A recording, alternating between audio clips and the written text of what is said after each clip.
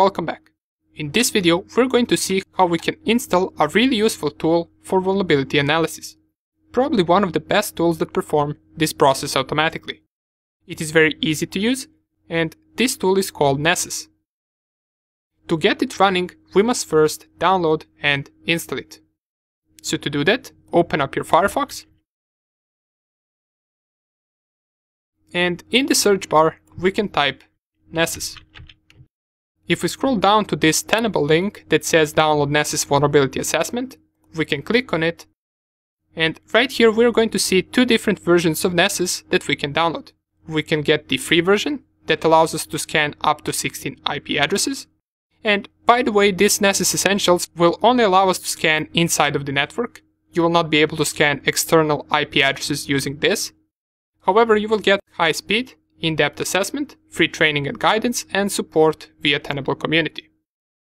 Once you start performing real-life penetration tests, and you start scanning different companies, their networks, and so on, this Nessus Professional option will be really useful for you. It tells you right here you get unlimited assessments, you can scan unlimited IP addresses, you can use it anywhere, you get live results, configuration assessments, bunch of different things, but it also comes with a really expensive price. However, this is something that pays off once you perform real-life penetration tests.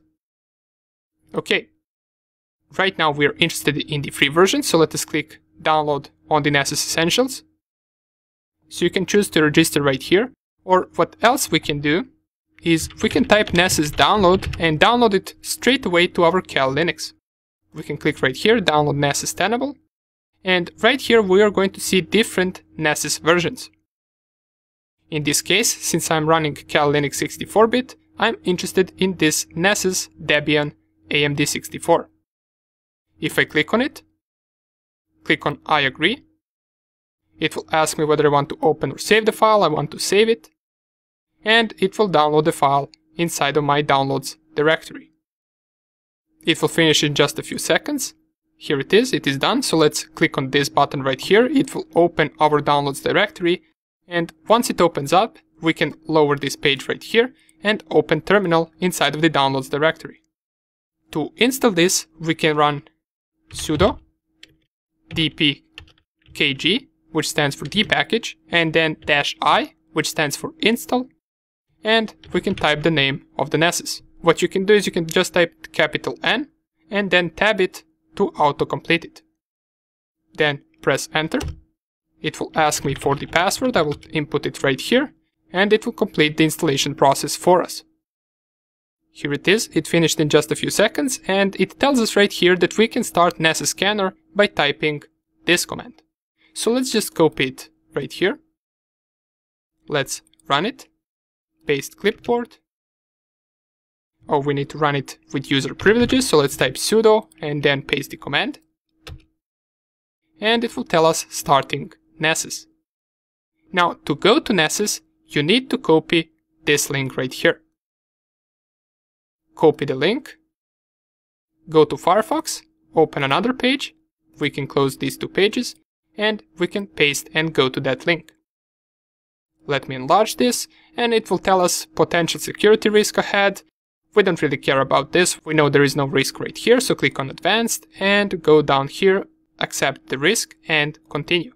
Click on that. And this will start compiling plugins. This will take a few seconds, and soon it will ask us which version of Nessus we want to install. And we will also need to provide some additional information, such as email address and usernames and passwords.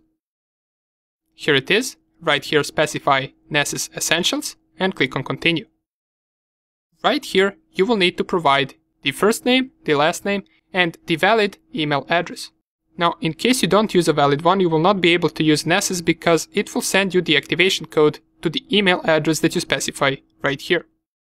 Now, since I already have an account, I will just skip this. And I will go and type my activation code right here. You should get this same window and the same question asked as soon as you specify the email address and the first and last name. Then you go to your email, find the activation code and type it in right here. Once you type your activation code, click on Continue. username and password. I will set right here Mr. Hacker, which is my username, and I will type in my password. It will ask you to set up your own username and to set up your own password. You can use whatever you want. After it, click on Submit. It will tell me setup is complete, and now it will start the true preparation for Nessus. This process right here will take some time. And by some time, I think it might take even up to 30 or 14 minutes. So just take a small break until all of this is over, and we're going to continue with Nessus in the next video.